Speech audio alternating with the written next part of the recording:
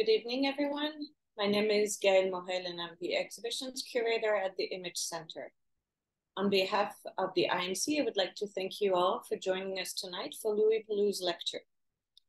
I would like to acknowledge that the IMC is located on the traditional territory of the Anishinaabe, Mississaugas, and Haudenosaunee peoples. We embrace our shared ongoing responsibility for this land where our institution stands. Before I introduce Louie's show, I'd like to mention a few program notes. We are recording tonight's event and we'll be uploading it onto our YouTube channel in the near future for those who weren't able to attend tonight or for those who would like to watch again. After the lecture tonight, we will commence a Q&A. If you have questions throughout the lecture, please use the Q&A function located at the bottom of your screen to submit them. And lastly, in the case of a technical difficulty, please remain patient while we correct the issue. I'd like to introduce you to Louie's exhibition on view in our university gallery until December 9th.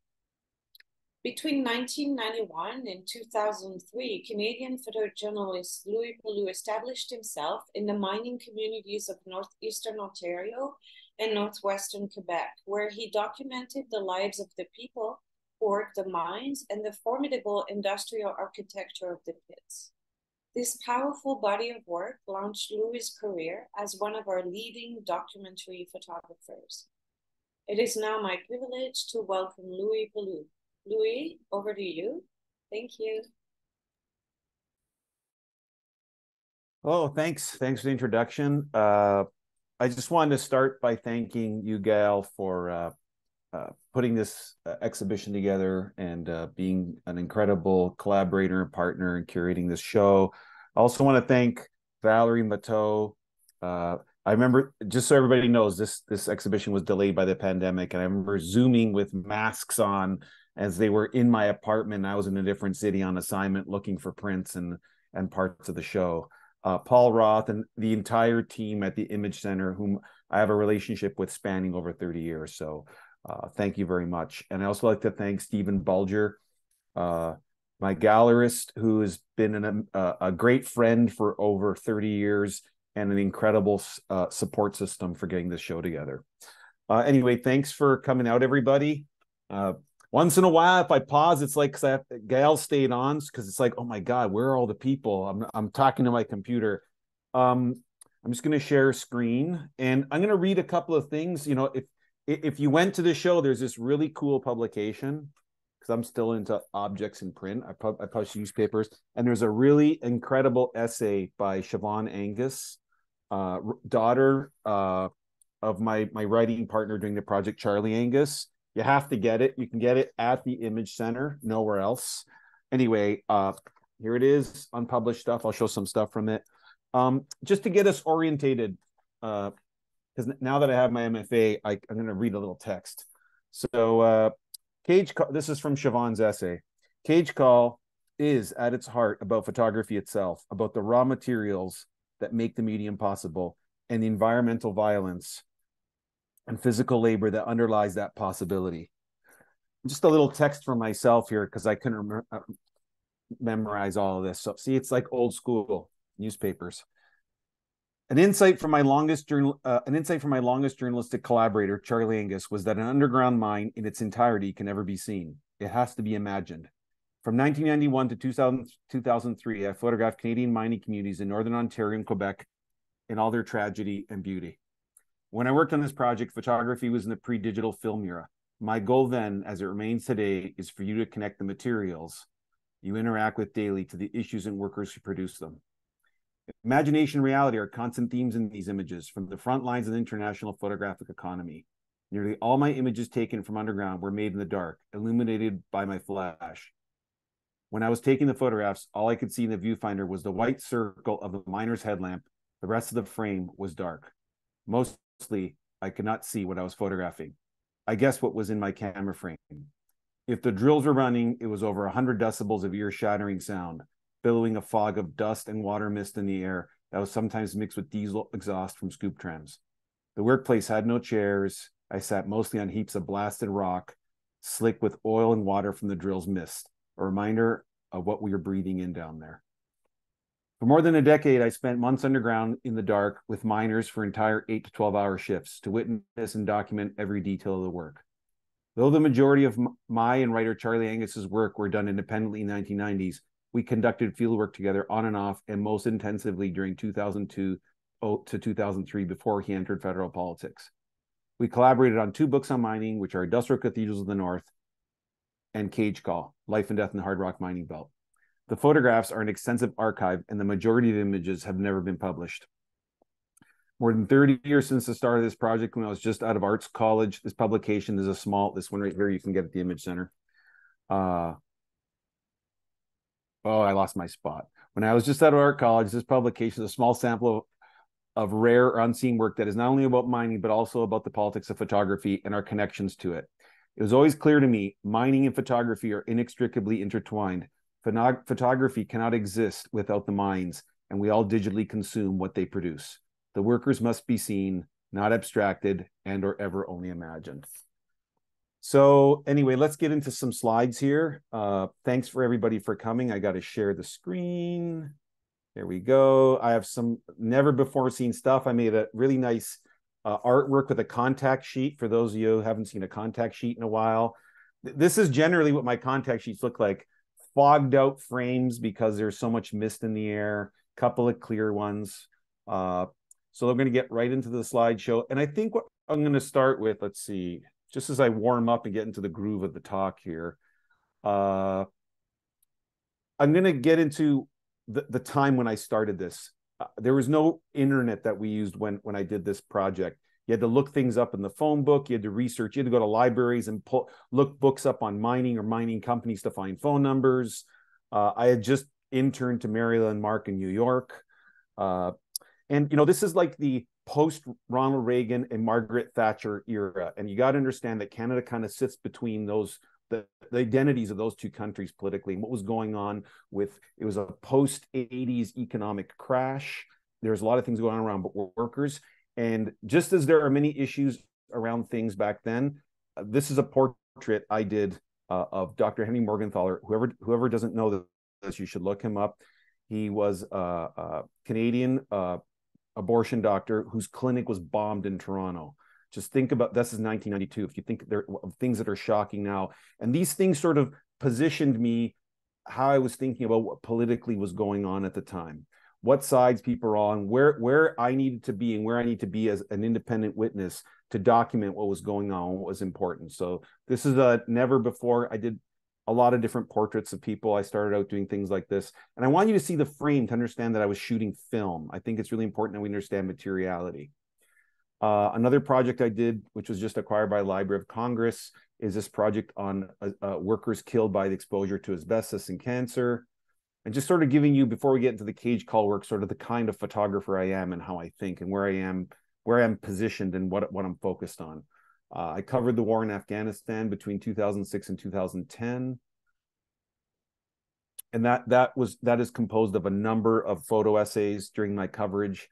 But Cage Call really set up how I covered Afghanistan, because I didn't do any assignments when I was in Afghanistan. I went there to do my own reportage, and then I would go to magazines with the edit I thought was what reflected that I saw. And that's how that's how I did Cage Call. I never did any assignments. I did it independently.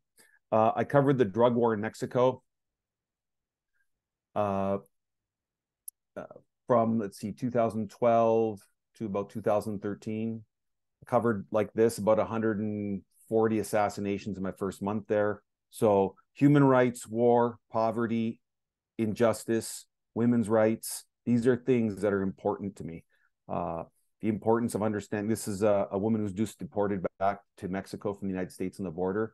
I think the narrative of women in terms of how we see people being deported or civilians that are displaced is very, very important narrative for me all the time when I do this kind of work. Project I'm working on right now is in the Arctic, the militarization of the Arctic.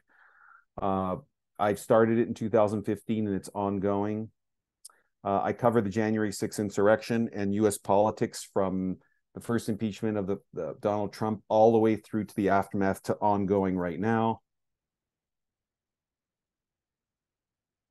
And something I want to talk about before I get into the cage wall work is authorship. I think authorship is really important. I think knowing where you get your information, and anyone who looks at pictures on social media, look at who the author is, the source of your images. So that's called a byline for people who don't know. This is out of the Globe and Mail, an article on detainees in prison and the capturing of POWs in the war in Afghanistan. Authorship is important, I think. So this is a review of the first body work that was published from the Cage Call Show by John David Gravener from the National Post when it was a real newspaper. Such are the tyrannies of lucrative appetites. And this is the review he did. And so when I did Cage Call, I didn't know anything about photo editing. I wasn't taught photo editing. I went to art school. It was like single images or making a record of something. I didn't learn sequencing or editing. I kind of just thought I'd figure it out to what looked good, to be honest. And so I published a book with Charlie Angus, Industrial Cathedrals of the North. But at the same time, I had it was the same project all along. But when I published it, a publisher was like, hey, we'll do a book of the architecture first. And I thought, hey, my first publishing deal. Great, 1999. But all the other work was happening at the same time. So here's a couple of spreads. And it existed more as like sort of a record, a history book with essays by Charlie in French and English. So these are all the buildings that sit over the mine shaft. This mine, just so we start understanding the scale of what's going on here, this mine alone, which this building is torn down now in Sudbury, the Frood mine supplied, I believe it's 40% of the nickel for all Allied artillery in the Second World War. Just so you understand where Canada's positioned in the global trade in metals and minerals. And when people talk about the Yukon Gold Rush, the Yukon Gold Rush produced maybe 1 million ounces of gold. Timmins, Ontario is over 100 million ounces and still going. So let's understand sort of the scale of the economies going on here, okay? And sort of where Canada's positioned and why Canada's a G7 country. So, I thought it was really interesting, sort of the engineering, and a lot of people talk of the Beschers, and I just think that these are very different pictures than theirs. These are pictures of landmarks, of engineering structures that are extracting these metals from the ground. Some of them were really fascinating, sort of. This is in northern Quebec. This is the Doyon mine. Or this. Nearly all these buildings, and I think I photographed nearly 100, are all torn down now.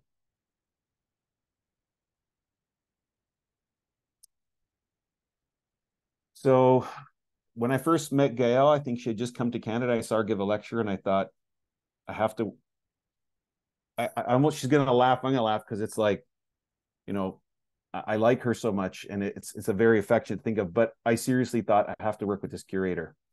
I'd never heard someone talk like that about photography, and she challenged everybody in the crowd. And I thought, this is really what I want. I want someone who challenges me. So just a little quote here that I think really captures something. As a whole, Cage Call aims at collecting an archive on a central but often overlooked and misunderstood part of Canada's industrial culture. So anyone here in this talk who has a pension fund, you got to understand that the bank or banks or investment company have stocks in these mining companies. And if you're a photographer, or if you make photo prints, or if you are a part of the photo anything, you are a part of mining. It's a part of everything. It's a part of everything we do. It's a part of your phones. It's a part of capitalism. It's a part of where we are now. And I thought that creating a record of it, Gail really captured really well with those words what it really is. There are photo stories, photo essays, lots of different things, even sort of on the creative aesthetic art side. But as a whole, it's an archive. It's a record of something that we really need to all understand. So I had a lot of exhibitions in the mining towns, and it was great because the families would come out and be like, oh my God, I'd never seen where my father or my husband works, and it's mostly men who work in the mines. And I thought, wow, that's kind of shocking. But yeah, they don't get to go where they work. They hear about it and see it in photographs. And I had this show in Sudbury. And a whole controversy erupted because the companies were like, we don't like the way, you're historical. They're saying these are historical photos. It's like history's bad. They made mining careers a tough sell, And going back to authorship, there's no author to this article. Like, who wrote this? Is this opinion piece? What is this? Who planted this story? But if you look at the real sort of narrative here, an article maybe 7 or 8 months later, is that it's a very dangerous job. It's a dangerous industry. I think there was like 4 deaths in the mines earlier on, but right away, sort of, it's a very political thing, the way you represent mines and miners in towns like Sudbury, which have a long, violent labor history. But I think what's important is we're talking about stuff. It's always important to understand your history, whether you're in the mining industry or you're in journalism or art. At first, people were like, this is about poor workers and the romantic, these poor people and their families. But really, it's a bigger thing. It's about us as well in the photography world. The Globe and Mail started publishing this stuff first. So then it spread to like this is the Virginia Quarterly Review. And this was an article on the future of the paperless world, the Canadian Geographic, just to really understand how people are seeing the work. This is Geist out of the West Coast. This is Photo 8 in the UK. And so when you think of, let's get what the title means, cage call. The cage is the elevator. That's the thing in this photograph that those miners are going into. And the call is the gentleman at the bottom. He's the cage tender. He's calling them to get into the cage. It's the call to work. Okay. So cage call means the call to work. So this is the cage. This is at the Kerr mine in Virginia town. That's about 7 hours north of Toronto by car. This is coming out of the cage. That's the head frame that they're in, where the cage is. You see there's 2 little thin lines up in the middle. There's a wheel at the top, and that's like a hoist system that lifts the cage up and down. It's about 3,000 feet deep in shaft number 1. This is the smelter. So all your recycling goes to a place like this. This is a smelter. That's like 2 football fields. This is in Falconbridge. Okay. And this is a gold mine. This is a small scale gold mine. And a lot of this kind of mining still happens like this, and a lot of it doesn't. A lot of it is mechanized and high tech now, but people still have to go underground to do a lot of the work. Timbering happens a little bit, but not so much anymore. This was a time when I did this project in the 90s, it was a time of change. So when I'm taking this picture, see the little lamp on the guy's helmet? All I can see is that. Now, I have my lamp kind of in my hand, but there's no autofocus. It's medium format. It's 12 exposures. I'm in the dark.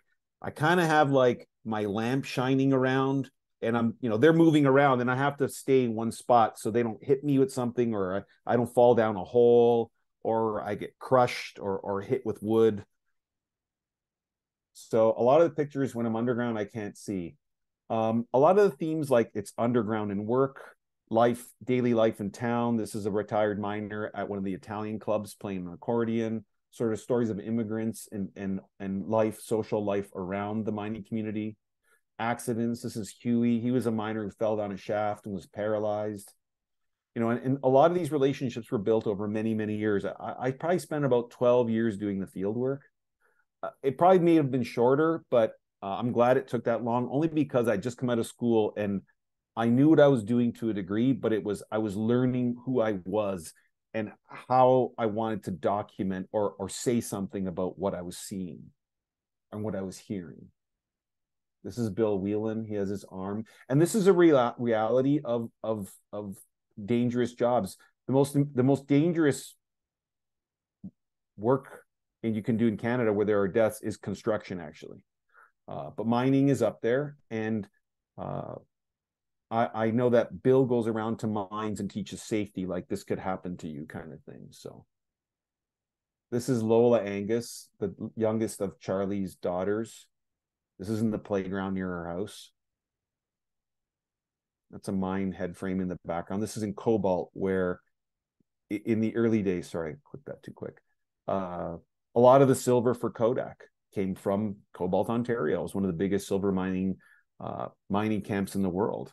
So a lot of what you're seeing here, this history and these pictures and these places that are real places just north of Toronto, all those vintage prints that we have in our collections come from these places. This story is a part of photography.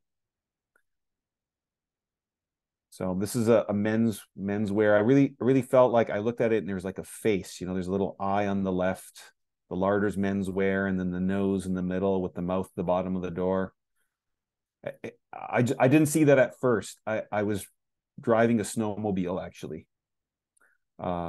which isn't uncommon up there. I was driving a snowmobile to someone's house and I thought, wow, that looks, I studied Walker Evans. I thought, and then I took the photo and then a photo editor pointed it out actually that they, and I'm like, oh, okay.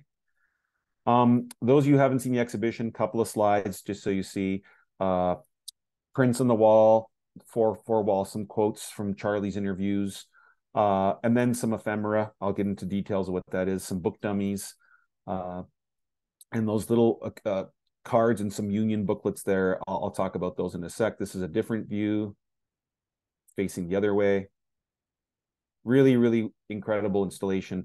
And I never thought of the quality of the prints because they were in a print box. And I thought, okay, technically check. These are technically good, well-made prints. And people say, these prints are so good. And I thought, I never thought of it like that until I saw them on the wall. And I thought, oh, because they were just, for me, they were like, okay, if it's good or bad, there's nothing in the middle. So anyway, it was a nice surprise. I hadn't really looked at these on a wall in a long, long time. So, my job as a journalist and a person who's into, sort of collecting the facts and truth, it's really important to understand how to go into the field and collect things. And when one of the mines went bankrupt, the Curatiss gold mine, there was all this stuff they threw away in the garbage and it abandoned. And I found these employee cards with a lot of important information. And it's incredible when you look on the back, it says, father in Rouen, so his father's in northern Quebec, RC, he's Roman Catholic, so they're keeping a record of people's religion. And the x-ray is okay. That means they x-rayed their lungs, most likely for silicosis, which was a major, especially back then, lung disease. And these practices obviously are outlawed now, but it isn't, they are outlawed mostly because of the work of unions. And now, thankfully, some progressive mining companies who don't want to be associated with this kind of sort of operating a company. But imagine, so your health status and your religion being whether you get hired or kept on or not. So really important documents. I want to show this picture of prints. I want you to look at the wrinkles of the paper. I think it's important because we're in a digital world. And after this lecture is done, there's a video somewhere, and that's a valuable document. But actual materiality, I think, is really important. How these prints are made, how they're archived, how the digital anything is the world of the unknown in the future in terms of preserving things. But when I did this project, and still now, this is about making prints, about making physical things that you interact with, that you go to a gallery and the curator like Gael curates it, and there's physical objects to look at, and you dedicate time to think of how you're a part of this world and how you're a part of mining and or photography, and that it's made of paper and silver, and someone made that, and I'm acknowledging that. And I think it's really important to understand that these aren't just JPEGs in a slideshow. So I just, I have lots and lots of prints. Book dummies. I got to say, when I had no idea, I sort of knew how to pick the best picture. I was okay at that, but doing a 50 picture edit is something very, very different. And I immediately knew I didn't know what I was doing. And I went to start seeing photo editors. I worked at the Globe and Mail, so I got orientated. But photo editors at newspapers and magazines usually go to like 10, 15, maybe 20 photos. I've done some big ones recently with Nash Geo, like over 50. But at the, finding a book editor is a different story. And I went to see, I had to, the internet wasn't really around, at the time. I went to see Ken Light. He teaches at Berkeley, and I took a workshop with him, and he workshopped some of the edit. And then I got invited to Visa pour l'Image in France. I swear, I think everything leads back to France in terms of photo history. And I was really lucky. I met John G. Morris there. John G. Morris, obviously the first photo editor of Magnum, worked at the Washington Post and the New York Times, was a groundbreaking sort of a photo editor. Really taught me a lot about photo editing. I'm going to show you a couple of things. And I use laser copies and Epson prints. I think it's really important. I don't think you can see a full edit on your screen. You got to see it big. You got to see it like you're going to touch it and hold it, So this is the 50 picture edit for the book for Cage Call. And we talked about ideas, John and I was really lucky I got to know him. We hung out a few times, and he just talked about How are you introducing the people to the audience, and how's the audience experiencing going to the mine? So he felt like just drop them right down into the mine, really drop them down. Don't let them see any faces. So when you finally come up from the mine, you're in the town. And right away you realize there's two things that run the town: the mine in the background and the church. Those are, and the mine is almost taller than the church. He taught me about anchor images. And, Chris Killip's Infragante, I think, is one of the best sequenced photo books ever. There's a lot of great ones, but for me, it's fantastic. And he did this kind of anchoring where you introduce someone at one point, and just these two red slides, these images are sort of the in and the out of the town, so, and the cause and the effect. And I think it's super, super important to understand sort of the experience in between. So this is probably one of the more well-known images. I think it's like a 8-second exposure. There's no digital photography. It was 400 ISO. I didn't have a tripod. I got lowered 2,500 feet down in that thing on the left there. And I used a barrel and a piece of rock to hold my camera down. And the guy was yelling up the shaft for them to lower some stuff because they were going to keep sinking the shaft. This is the vertical shaft. So this is the beginning of the mine. So you can only photograph this process once. And this is the leaving the town image from the anchor. So you sort of pull back and the town's disappearing and it's only about the mine. And, I think that when you're sequencing and editing, I think it's really, really important to understand these sorts of aesthetics. And I'm going to talk about a few more. So this is another one, sort of the light from the right, the light from the smelter shining to the next page, echoes off the page. These are all real important photo editing aesthetics, that shouldn't be lost. I can't really find these in books. This is pretty straightforward. Scale, large and small. Texture, echoes of shapes like the two foam poles, the two smokestacks, the land with the people on it, the land with the people off it,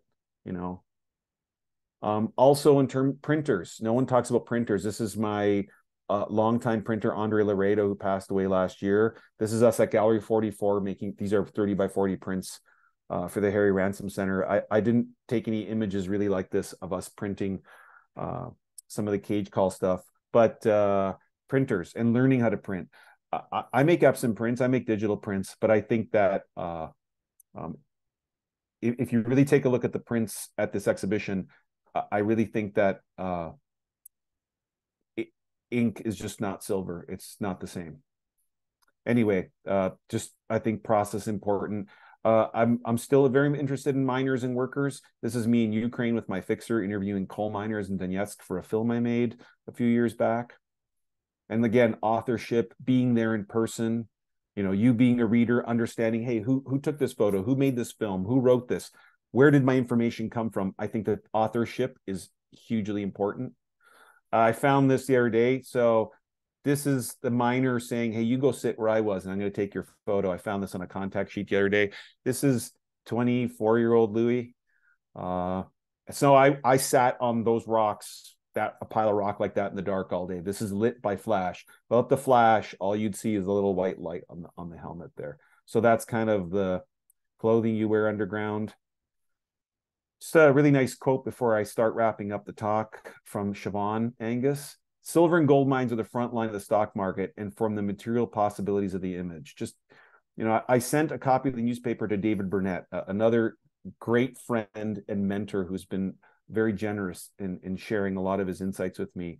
And he said, I read Siobhan Angus's essay, and it makes you really think about that little box, the yellow box of Tri-X, and where it comes from. You never really think about that.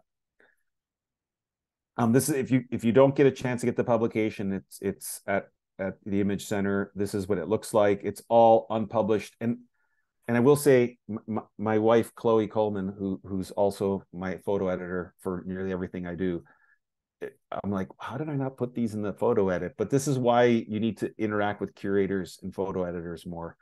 So these are images that have never been seen or published before, really. So I did shoot some 6x7 before I went only square. That's the square thing is a whole other conversation. But just so you know, this was a mine. This is the leftover. Those are 30-foot trees up there in cobalt where the silver came from. Mostly there's a ladder at the bottom there, just to so you understand. This is just a little sample of what it looked like, some of the extraction of silver. This was a silver vein that's a few feet wide and probably over 100 feet deep. It was like a silver, like a sidewalk. There was a place actually called the Silver Sidewalk. And just in terms of like strong photo editing, just a couple of examples when Chloe edited this, and this is picket line in Sudbury. It really struck me the size of the people, that how the mines transform people's bodies to have to do that kind of work, and sort of the emotion they have of the attachment to what they do when people try threatening their job, you know. And I just thought this pairing, this is, you know, really strong photo editing. You know, you go to an event and there's like the widow's table, you know, that really hits you. Like you're going to a dinner and they're in a mining town and there's a widow's table. By the way, that little hand sticking in the left, that's Charlie Angus's hand with his little notebook taking notes. Little behind the scenes stuff. These are some miners. That's Pete Sale in the middle. Pete was a very kind and incredible man. He took me underground to a lot of places and taught me a lot about mining. And this pairing is, you know, quite powerful.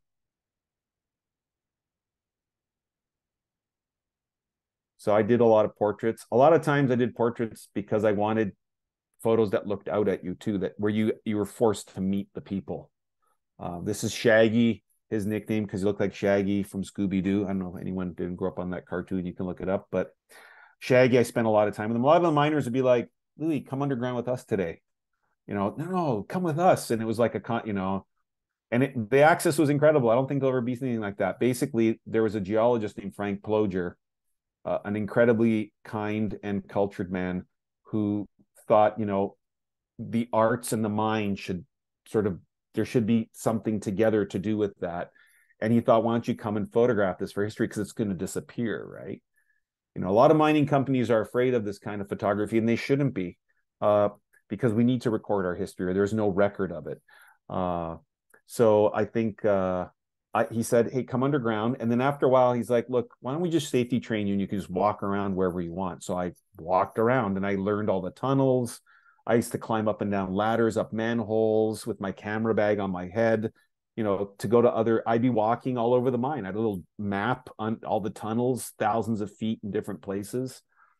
Anyway, some miners I spent a lot of time with. This is Lester Beatty. He's passed away.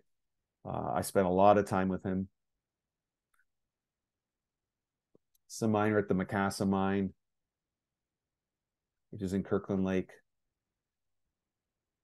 And, you know, I have a print of this. I got to say, I looked at it's 11 by 14, and I was really lucky. You know, AGFA, when at the twilight of the end of AGFA, they're like, let's make the most silvered paper ever. And I made a print with that paper of this hand, and just the way it's lit with the fingerprints is pretty remarkable. I think it's the grease in the hand which really accentuates it. But this is a picture of a miner from Sudbury of his hand.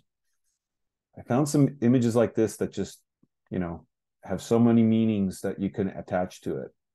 This is at the Kerr mine. So this is an area where blasted rock from a work area comes down, and then someone comes in with a machine and loads this blasted rock into a little rail car and brings the blasted rock to the shaft, goes up the shaft to the mill, they crush it, and they process it with a chemical to get the gold out. That's simplifying it, and this is the ore car dumping the blasted rock, or it's called muck, down an ore chute. This is another nice spread with Chloe. So anyone out there who I've worked with, you'll know Chloe is nicknamed the submarine photo editor, because before you get an edit, Chloe's like the unseen photo editor underwater. So she is pretty brilliant. And just sort of wrap up, I really felt like these looked like, you know, like mining, like whalers, like sort of these twilights. Sort of like these are called slickers. They're oil, because when you drill with water, there's oil in it, so the drills don't get stuck. But obviously that's a mist in the air and you're breathing it in, but it slowly makes a film over all their bodies. Almost it's like if you've seen the old film with Gregory Peck of Moby Dick, it's got this whaling quality, this, you know, this resource extraction sort of feeling. I just want to, before I wrap up, just use this last quote from Charlie. This lack of representation is perhaps a reflection of the alienation of the North from the, I always say this word really badly, so hegemony of Southern urbanization.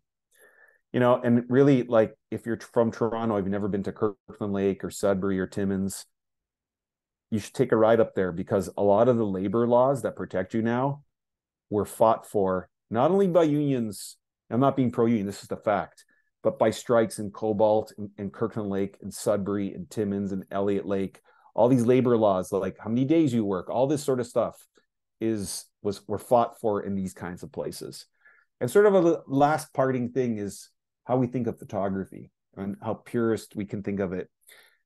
This was from an assignment I did for an actual magazine, and there was a strike in Sudbury, and this is not a part of the project, it's part of the archive, I guess.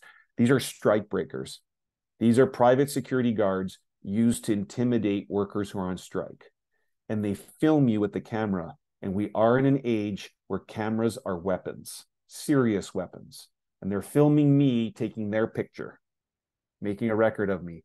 But also the miners on strike are taking photos of all the co-workers or other workers who are crossing the picket line. And they had a book of what they called scab pictures. This is in a binder at the Union Hall. So, you know, conflict using photography. And I think that that's just a nice, fascinating way to end the chat. And I'll just turn the share screen off. Thank you so much, Louie. Thank you. We have a couple of questions. There's one, you alluded to it, but maybe we can go back. It's about accessing the locations. How is it arranged for you to go down into the mines and have access to other parts of the work site? So, do you have any big negotiations, or was it just... Yeah. Yes. I mean, obviously, the first thing is anytime these companies, and I'm going to just put myself in the company shoes. Anytime, it's a very dangerous place. You can't just walk around on the mine site. You could get killed, and then they're responsible. And no one wants someone getting killed at their workplace. They have very strict safety rules for a reason. So if you come there as a visitor, someone has to take you around. So they were watching you, and you know, no one ever said don't take a photo of that. That never happened to me at the mines. Obviously you have to pay that person, and obviously if you go to places they have to stop working, so that costs money. So they're real things. It's not like they're trying, a lot of times not trying to hide something, but it costs money and an employee to take you around. There were mining companies that said no, and I never got access. There are mining companies that I asked for many years, and then they gave me one tour. There is uranium mines never were going to let me in, and then the union put it in their collective agreement that they had to take me underground to take photographs.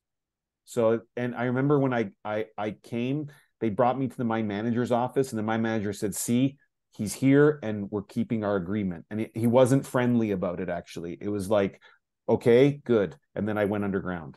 So some, you know, a lot of the abandoned mine sites is not really a problem.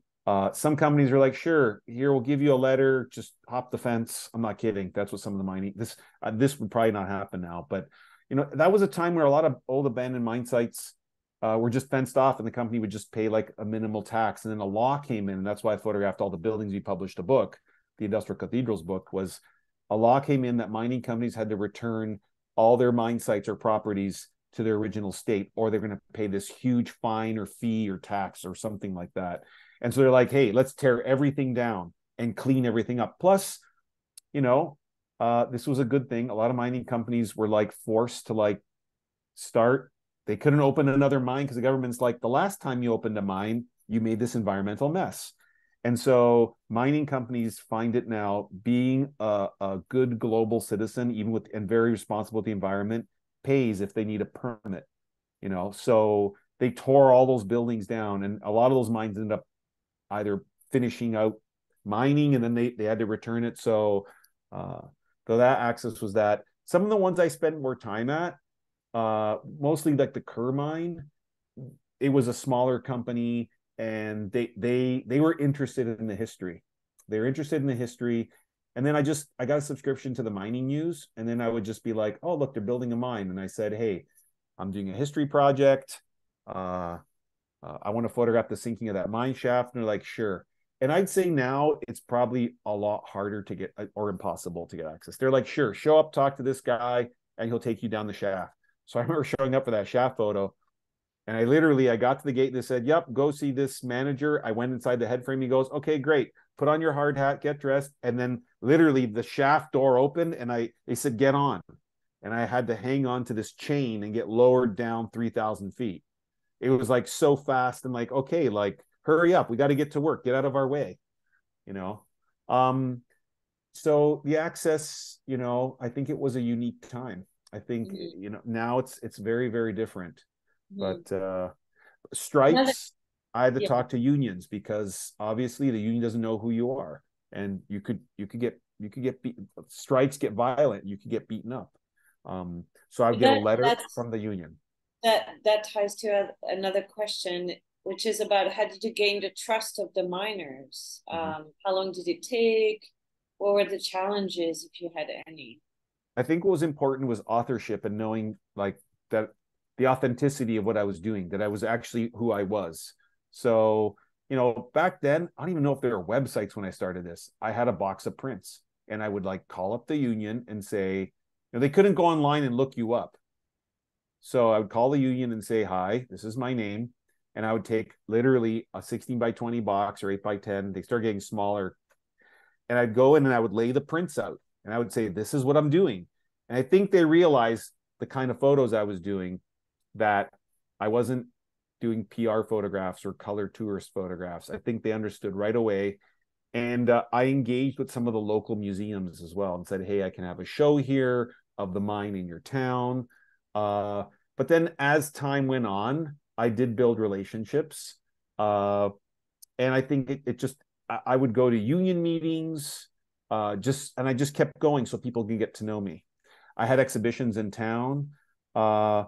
And I think a lot of times some unions took time because they couldn't do a background check on you. They have no idea if I'm a company spy, which in the decades of history, there were company spies, infiltrating unions. So it just took a lot of time. And then as I got to know them, if there was a strike, I could call up the union president and say, hey, it's Louie calling. And as I got published, they would see my name and they would associate my authorship with journalism. So they knew I was an independent person. I was not with a company. I was not someone else. I was a journalist, and that meant something to them. So I think that coming back to authorship and my intentions were genuine. I have well, it's the usual question, but I think in this case, it's really interesting. Why did you shoot black and white? And I think it's so interesting because now you talk so much about the materiality, and it makes sense today that you shot black and white. But at the time, were you aware that it would be connected that much? Well, I'll just be honest. Medium and the topic. Yeah, I mean, I don't think I was a very good color photographer at the time. I'd worked for a lot of photographers who did black and white, but black and white, it's the poor person's, material too. Like color, you can't process that on your own. You got to go to a lab. That costs lots of money. Making prints, you have to go to a lab. That costs lots of money. I had a darkroom on Brock Avenue, Brock and Queen. I mean, this is in the early 90s when you went past, if you passed Bathurst, man, Queen West was like the Badlands back then. So in Toronto. So I have to say where it is in case people are not from Toronto. But yeah, I had an old studio space I shared with a friend who graduated from art college with me, and we built a darkroom. I built a sink. Color, you need a machine. So a lot of it started from that. But I'll be honest, looking back, color was very hard. It was a lot more complex with lighting. At the time when I think of, and we got to think about back in that time, like the color photographers were like Susan Meiselas's Nicaragua work, Bruce Davidson's Subway work. When we think of color, I mean, there's many other color, but Alex Webb's work, that was like the groundbreaking sort of like slide film. And underground, just technically, I just didn't have the money. And I could process it on my own, and it was very straightforward. And aesthetically, it wasn't out of my reach. Color would have been, I think of as well, like, Joel Meyerowitz, very controlled, but underground, it's just, every time I make a mistake, it costs me a fortune. 12 pictures per roll of film.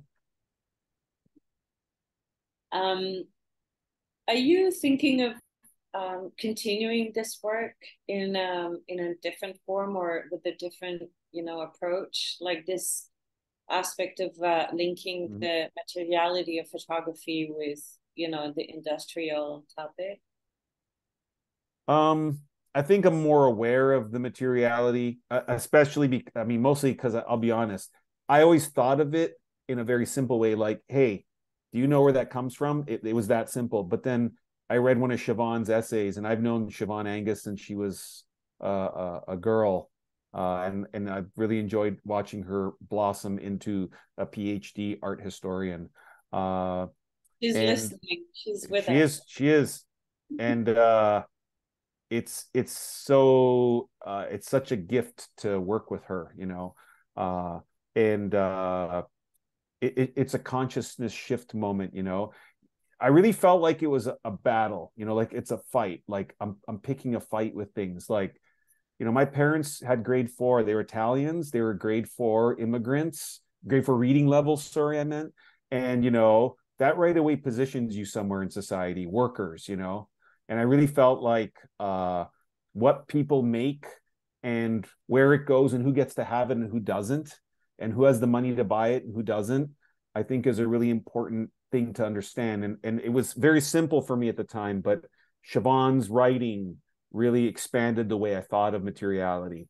And I have been thinking, I have some concepts of going back up to the mining towns. I was a very baby photographer when I started that project. My abilities are much greater now, and if I found the right partner or commissioner, I might even do color work. I did do an entire scene in the coal mine in Donetsk when I made my film on Ukraine. So in terms of moving image, I really felt a satisfaction, because I tried shooting some Super 8 back then. I have a few minutes of it. It's it can't be turned into anything but from the cage call. But the getting the coal miners in Ukraine was getting a moving image piece for it. I would like to go back up north, but obviously funding, time, these sorts of things. So I would like to do it. I have to find the right partner. What I'd like to do is publish a full book of the contact sheet. I mean, it's the stack of negatives. You and Val had to go in my apartment on Zoom and look through all my. I mean, it's bottomless, So I'd like to do a real book, but obviously that is an undertaking. So. And maybe last question. What are you working on right now? What are your projects? Oh, what am I working on right now? So two things. One is, let's just say it's now the industrialization of the Arctic. If you're Canadian, your identity is, I live in America now. So, we're outside of like Hawaii and Alaska and those outer parts of the empire, there's 4 sides. You can, like France or, Europe, you can drive the circumference of the country pretty much. Canada, you drive not even too far, and then it's sort of the roads end. And then there's this other massive part of, it's this great unknown. I've grown to like the cold. I grew up ice fishing, hockey. I've grown to like winter is a part of who I am. I like being uncomfortable in the cold.